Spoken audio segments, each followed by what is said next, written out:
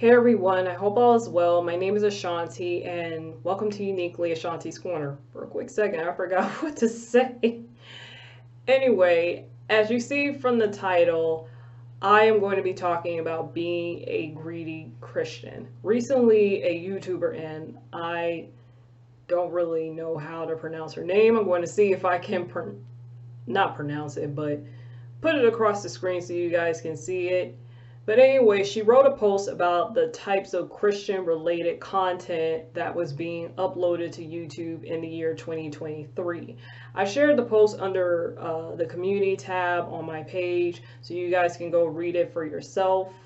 But anyway, in this particular post, she said that the most popular content focuses on how God's going to bless you materially, bring you your kingdom spouse, and putting a great emphasis on the self. Basically, everything that God can do for us. And this YouTuber went on to say that it is important for us to seek a deeper, meaningful relationship with God just because of how wonderful and merciful He is, and not just for what He can give us.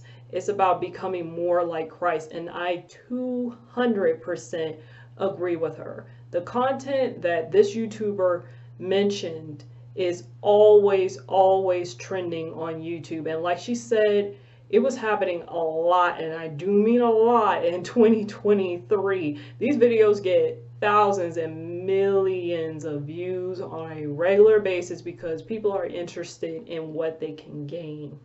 While it's true that we serve a God that blesses us every single day, being a follower of Christ is more than just seeking Him only when we want something. And the main issue with some of these trending videos is that it sends out the message that God's going to give without us having to do anything. And in James 2:17, all verse references are from the King James Version. It says that faith without works is dead. And also in Matthew 6:33 it says, but seek ye first the kingdom of God and his righteousness. I'm sorry, let me say that again. But seek ye first the kingdom of God and his righteousness, and all these things shall be added unto you. Instead of putting effort into creating a list of I wants, we need to put our effort into studying the word and applying the word of God in our lives. This is why it is so important to pray for discernment, because there are many false prophets misleading others, and they are only interested in sharing messages that are appealing to the ear rather than edifying. When a relationship is only one side, it can never ever fully blossom. A perfect example is when you are trying to build a friendship with someone. If that other person is not interested in learning more about you and contributing in the relationship, it will always remain stagnant. When our sole focus is on material things, it becomes a form of idolatry.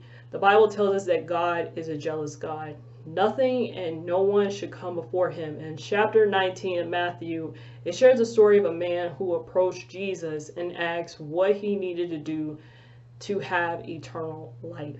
Jesus told this man that he needed to sell all that he had, give to the poor, and follow Him.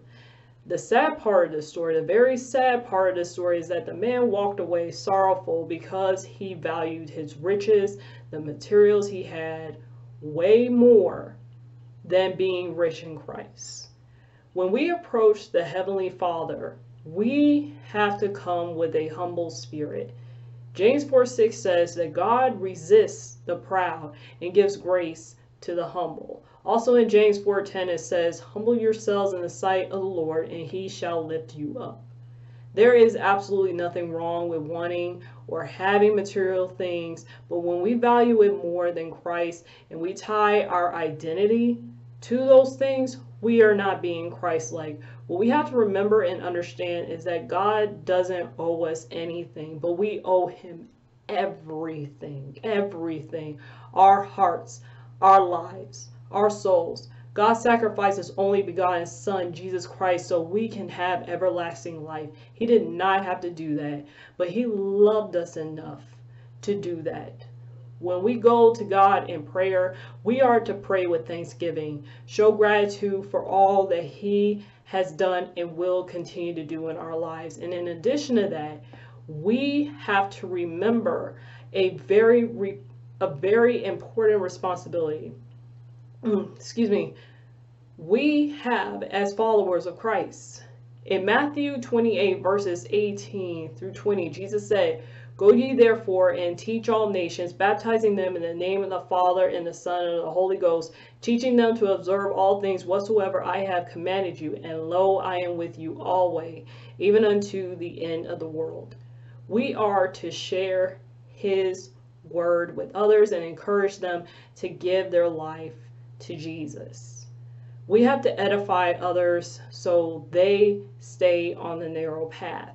Because at the end of the day, it is not about us, it is about bringing God the glory and the praise. We must decrease in order for Him to increase.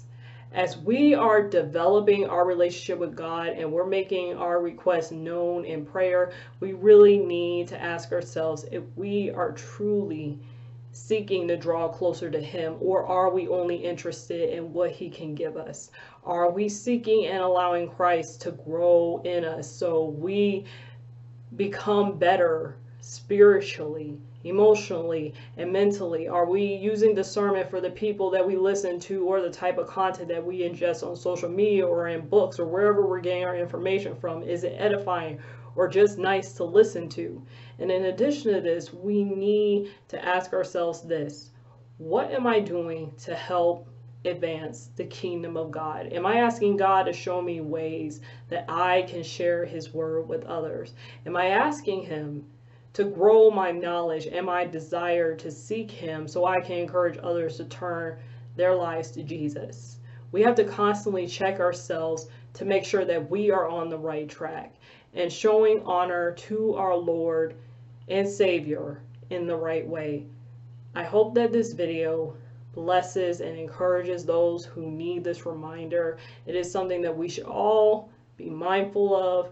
Thank you so much for tuning in. Feel free to share your thoughts down below if you have anything to say. If you do, please refrain from profane language, even if it's an abbreviation, and please be respectful. Be blessed in Jesus' mighty name, and take care.